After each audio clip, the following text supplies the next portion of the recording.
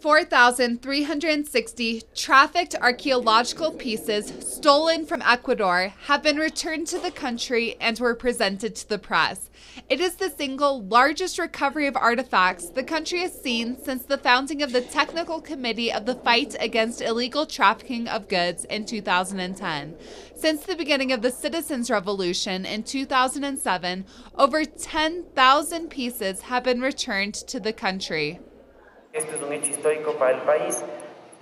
This is historic for the country because since the declaration made by the President Correa in 2010 making it state policy to combat illegal trafficking of cultural goods, this is the largest recovery we have experienced. 95% of the artifacts of the 3 collections recovered are ceramics.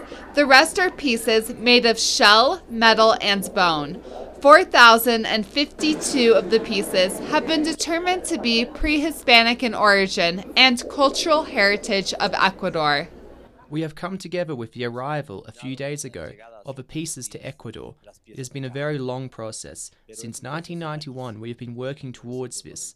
That is about 24 years. 4 años más o menos.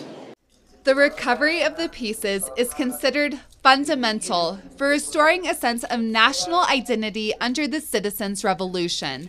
As a continuation of these policies, Ecuador will be working to recover goods of historical and cultural importance currently in Argentina and Chile next year.